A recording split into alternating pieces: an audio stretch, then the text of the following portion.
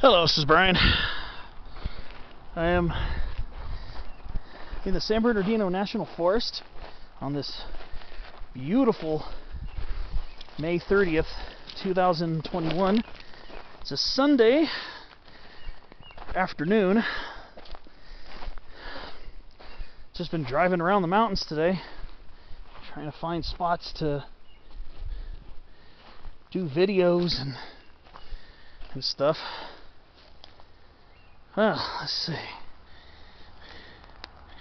Trying to see what kind of interesting stuff I can get into today.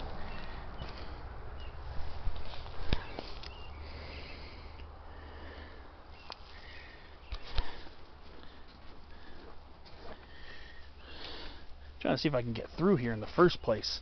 I don't know. Trying to get to the other side. Nice rich conifer forest over there. So this little, yeah, it looks like I could get right through here if I can step over this. Just want to see what kind of interesting things I can find around here. There's a little rivulet coming through here. I don't know if this is Barton Creek or what they call it. This little area here.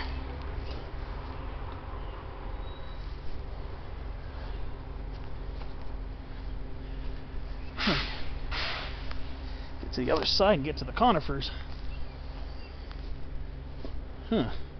Seems to be cordoned off over here. Ah, drats. Man, I thought I was going to get into some beautiful forest over here, but there's a big old barbed wire fence over here. Drats.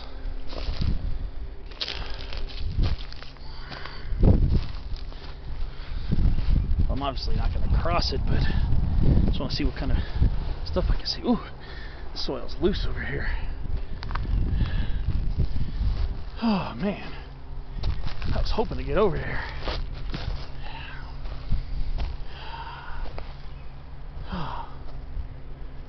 It's beautiful over here, that's for sure. Oh man, could have made a nice short cross-country video, but I guess not. I don't know what's over there, what kind of land this is, but I'm not going to trespass. So I'm just parked just down over that way. So now on this side here, I'm a little below 8,000 feet, probably like 7,700 feet. Saw a wall of lodgepole and limber pines on this side of the highway. I was going to check them out, get my first lodgepole limber pine exposure of 2021. I guess it's kind of not in the cards from over on this point of view, but all right, a beautiful Jeffrey pine, white fir, predominantly the trees over here. Definitely kind of high for Pacific ponderosa pine. Then we got a lot of willows, rabbit brush. So this is a very pretty area of the San Bernardino Mountains. You drive by in October, these willows are lit up in golden yellow. I've driven past this area many, many, many times. So we're not that far underneath the subalpine belt. We're in the upper, they call it the montane conifer forest. I also consider this the upper yellow pine belt, especially with the presence of Jeffrey pine being one of the species of yellow pine grown here.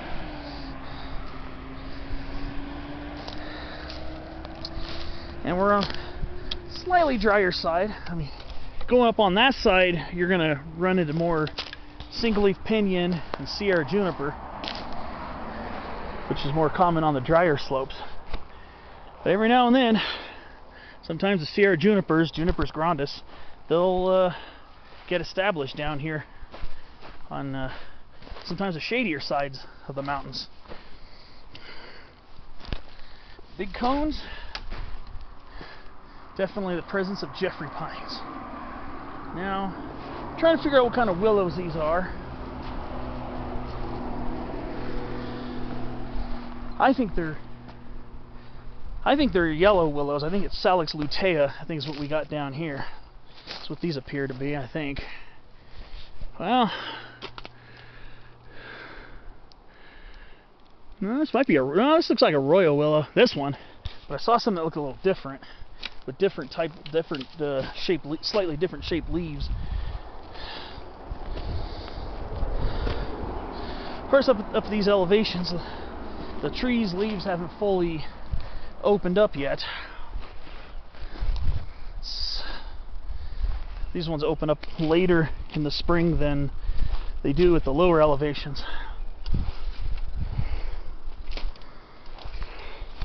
I know Salix lutea is found in the general vicinity. I've seen it when I hiked along the Pacific Crest Trail when I was doing Wysa Peak. I've seen that. Yeah, this one looks like Salix lutea. The leaves are a little bit different, I think. Looks like Salix lutea. A lot of the willows are very similar to one another, so it kind of makes identification of willows quite challenging, to be honest with you. There's some willows I just really have a hard time telling apart. But Salix lutea is known to be found in this general area. And we got a renegade single leaf pinion sapling right here. I said they can get established in the shadier spots too sometimes.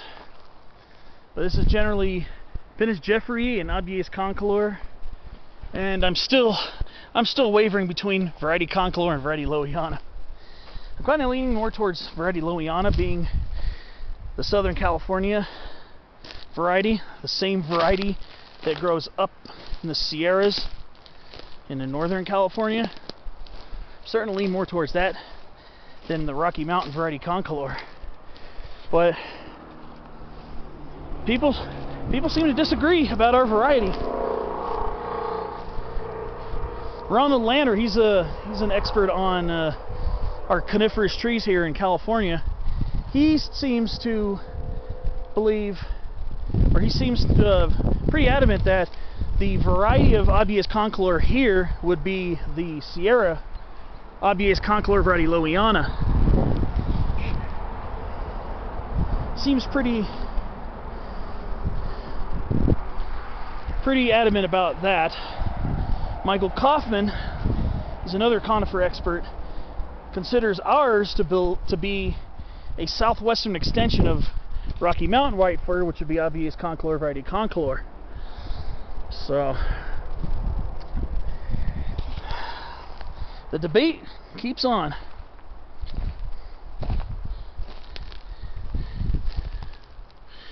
Sometimes it's hard to pinpoint. There are some slight morphological differences, especially in the leaves. I think you gotta look at the stomatal lines under the needles. But I forget if that's actually a method of differentiating.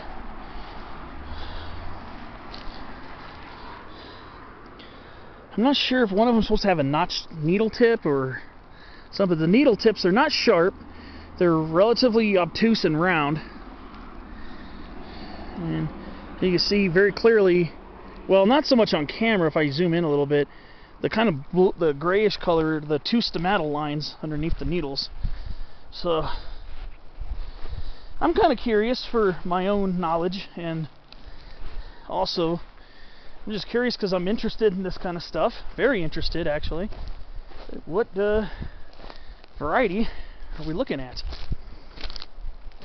And there's a chance that white firs, the Rocky Mountain white fir and the California white fir, the Sierra white fir, might eventually be separated into separate species.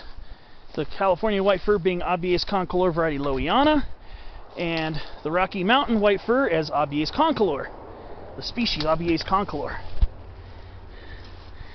Alright, so I'm down here in the willows again. Yeah, this appears to be, this looks like Salix lutea. This is yellow willow right here. The leaf is definitely different than a royal willow. I mean, you have to really look carefully at the leaves. Yeah, this looks like Salix lutea. I mean, there's a slight whitish on the underside, but the royal willow leaf tends to be a little bit thicker, and I think there's a little bit of pubescence underneath the Salix lanceolipus, which is the royal willow. I just got some, when I touched that Sierra juniper, I didn't realize the resin dots were exuding. Now I got juniper resin on my camera. Smells great. But yeah, there are a lot of similar species of willows here in the San Bernardino Mountains. Salix lanceolipus is quite similar to Salix lutea, Salix scalariana, the scalar willow, and then, yeah, let's see, you got scalar willow, a royal willow, and you also have yellow willow. They're quite similar. There's supposed to be at least another few species of willows here in the San Bernardino Mountains. I'm not sure, but potentially Salix hookeriana and hooker willow, and potentially Salix geyeriana, Geyer's willow, Geyeriana. Those could potentially be species found here in the San Bernardino Mountains. I don't really know what Geyer willow, or Geyer, I don't know if you pronounce it Geyer or Geyer. I'll just say Geyer. Geyer willow, I'm not sure what that looks like. But these definitely look like the Salix luteas that I passed along the Pacific Crest Trail when I was hiking from Onyx Pass up to Wysot Peak. Yes. Slightly widened, just a little bit above the middle of the leaf. And, you know, fairly pointed tip. Yeah, this appears to be Salix lutea. If it isn't, and you know better, please hit me up. Let me know that, oh, this is Salix this or Salix that. I would appreciate it. But like I said, there are other willows that are very similar. Salix lanceolipus, which typically has a little bit longer of a leaf, a little bit thicker of a leaf. And then Salix scalariana, I believe, is a little bit thicker, if I remember correctly. I've seen that one a few times. Salix lutea appears to have a thinner, shinier green leaf, lighter green, and royal willows can get a little bit darker.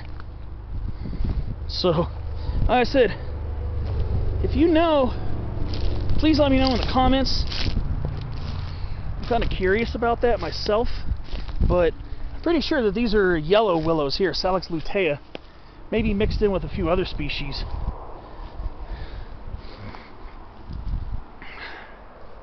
They don't appear to be Salix scalariana. Salix scalariana, again, is another similarly leafed willow found here. But the leaves tend to be more almost spatulate, almost spoon-shaped. They're kind of broader. They're broader in profile and in proportion than Salix lanceolipus, to which scalar willow is actually quite similar.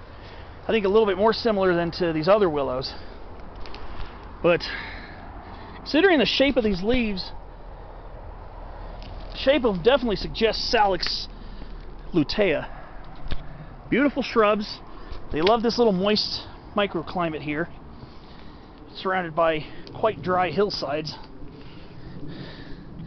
But yeah, I just wanted to see if I can get up to the lodgepole and limber pines, but I'm not going to go trespassing on private property to do so.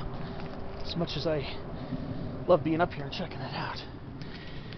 Well, guess I'm gonna go back to the highway, back to the car, I guess. Well, thanks for watching. This is my third video today. No real big adventure videos, but I'm on my way to the Barton's Flats area to check out some of the trees over there, some of the cottonwood trees, and potentially, if I could find them, maybe do a video on those. So thanks for watching. Stay tuned for more videos coming to my channel. Thanks for watching.